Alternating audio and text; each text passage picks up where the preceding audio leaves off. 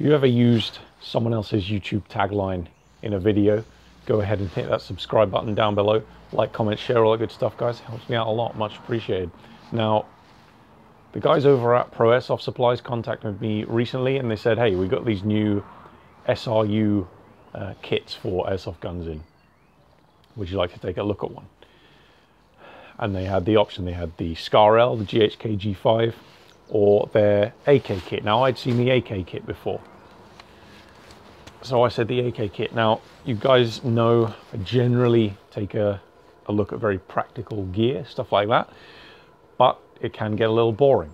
I need to vary things up now and again, just because sometimes things get a bit stale for me, just talking about the same stuff, talking about Cordura and Nyko over and over again. Also, I want to have a bit more variety in the channel. I enjoy playing airsoft. If you are just playing airsoft as a game, as just a sport, as a, you know, that sort of thing, guns like this are good fun. SRU are pretty innovative in the market. They're fairly unique in what they do. They are the first company within the world of airsoft I know of to really get into 3D printing, and it makes a lot of sense for them to do it because it's very applicable, relevant kind of technology for the game we play. So yeah, what we got here is the WE AK built into the SRU 3D printed kit for WE and GHK AKs. Now, I said yes to Pro Airsoft Supplies because I've shopped with them before. They have a great reputation for customer service, and they're the sort of company that I want to be mentioning here on the channel. So we're going to focus on the kit rather than the rifle, the gas blowback rifle inside it, because it's a WEAK. It's got the short stroke kit inside it, but other than that, it is stock. And if you want to see a review of that gun, you can go elsewhere. So we'll start at the front and we'll work our way around and we'll talk about some of the features of this rather unique looking airsoft replica. Now, as I say, first off, it is 3D printed. I'm going to roll in some B footage of some close-ups on the kit itself, and you can see all the lines and the way it's built, and it's actually kind of a cool look on the surface. It's quite different to any injection molded plastic that's used in most other products out there. You can see where the layers are built up. It's pretty interesting stuff.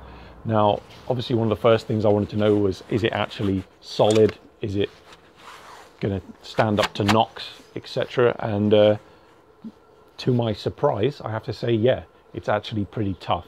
It's surprisingly well built. If you look at this bridge between the pistol grip and the body of the kit, for example, this would probably be a weak point, but they have, like, it's not hollow. It's printed solid. There's a little bit of flex in the kit, but that's what you want. Brittle, solid plastics, when they smash into things, will just snap. There is a slight bit of flex in the plastic, which is going to allow it to just absorb impact forces a bit better. So it's genuinely quite robust. Now, obviously, I'm just borrowing this. I'm not keeping the gun. I'm not being paid by Pro Airsoft. I'm literally just borrowing this to put on a video because I thought it was ridiculous and totally non-practical and different to what I usually do. I can't comment really long term on the robustness, the resilience of the build. But from what I can see, it's pretty tough. Now, first thing, the fit of the AK within the kit, there is very little wobble. There is a tiny, maybe a millimeter or less back and forth movement of the gun within the kit itself, but that is it. It's very, very easy to fit. You pretty much just, there's one Allen-headed bolt in here, remove that, the rear end comes off. The kit, the AK pretty much just pops in. Obviously, you do need to remove the stock, remove the pistol grip. There's a little bit of work involved in fitting it, but honestly, basic tools, really, really simple stuff to do it. The handguard up here, you've obviously got 3, 6, and 9. They're surprisingly quite close to a real pick rail. I've got just an airsoft replica Knights Armament foregrip on here and an Inforce light, a real one. Both fit on just fine. I've tried a few accessories. They go onto that rail pretty well. You maintain the AK's sling point just here. There's a space back here to loop a sling through. How well that works, that I've not tested, I must admit. But there are some options for slings with this gun. Although they are a bit limited. But at the end of the day, You gotta remember, guys, this is not for practicality. This is for just looks and being unique, basically. So as I say, we've got that sling point. Now the trigger, obviously, you've got a 3D printed plastic trigger just here, which transfers via a bar through to the original AK's trigger. Now, because it's 3D printed plastic rubbing against 3D printed plastic, there is some friction there. In semi-auto, if you hold the trigger to the rear as you should, done cycles, sometimes it will stick to the rear, the trigger. If you hold it back too long, press it too hard, but it's fairly uncommon. I would probably get a little bit of silicone oil in there, something like that, just to lubricate the trigger connection bar. Obviously, one of the strangest things about this gun is that the pistol grip is at pretty much 45 degrees. That's a necessity, of course, to allow loading of magazines, because if the pistol grip was straight here, you'd not be able to rock and lock the AK type magazines. Ergonomics wise, personally, I'm not gonna lie, guys, it's not great. You don't buy this thing for the ergonomics.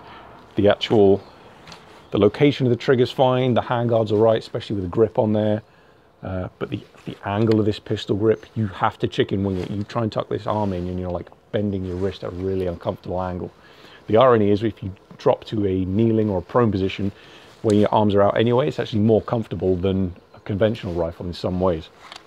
But yeah, don't be expecting this to be the most perfectly ergonomic, super comfortable gun to use. If you want uniqueness, you want to be the only guy at a game with a certain gun. I mean, I can't think of anything better, but it does have its issues in terms of how you hold it, how you grip it, etc. Now, you can actually, much to my disbelief, transition shoulders and still run the gun. Obviously, it wouldn't really work with a real gun. You possibly get the cocking handle in your teeth, a bit like the L85. But yes, you can actually transition shoulders depending on your sling setup. Reloads are a little bit tricky, as you would expect. Obviously, bullpups are not the best reloads as it is. It definitely takes a few practices, a couple of dozen dry runs of fitting that magazine, removing it again, and there we go. Quite often the valve knocker will hit. That depends whether the action is cocked or not. The standard Russian optic rail is maintained on the side here. Unfortunately, the optic would be right here where your cheek's going to go, so that's no use. You're going to want to make sure you have like an Ultimac style rail up here on the handguard. You're going to need to mount an optic to this, something with quite a high rise, especially. First thing I noticed picking this gun up out of the box was I went to aim, and you physically cannot get your eye down low enough to use the iron sights. You can't do it. You have to have a rail on here. If you want a sighting option and you don't just want a point shoot, you need to put something like an aim point on a riser. This is just a replica EOTech, something like that.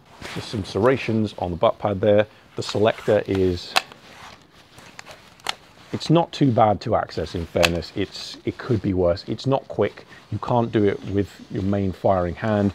You have to either come back off fire control or use that reaction side hand to manipulate the safety in the selector there and your dust cover. Same thing with the cocking handle. It's like running an L85. But yeah, end of the day, folks, it is something that looks seriously unique. It's not the most comfortable thing to use, but it's different. It looks cool, it looks futuristic. I do enjoy the look of it, I have to say, even though it's not something that's as practical as I'd usually go for. Since it is gas blowback, might as well put a few shots through it. I've got no BBs. You can set the WE AKs to not lock back, even when you've got no BBs in the magazine. So what you'll want to do is safety off, cock it first so that the valve strike is back. Insert the magazine. It is a little awkward. So we're on semi right now.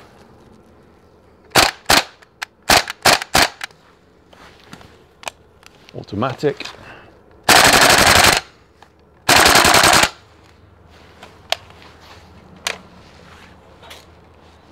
And it's just a very enjoyable, fun different gun, folks. I'm going to finish out the video by sliding in some B-roll footage of the action just working in slow-mo, just because it's gas blowback, might as well. So yeah, guys, if you want this or a bullpup Scar or a bullpup G5, check out Pro Airsoft Supplies. They're a good bunch. Cool, unique, different piece of kit here. Pretty interesting to look at. Hope you enjoyed it, folks. Check out the social media links down below. I'll see you next time.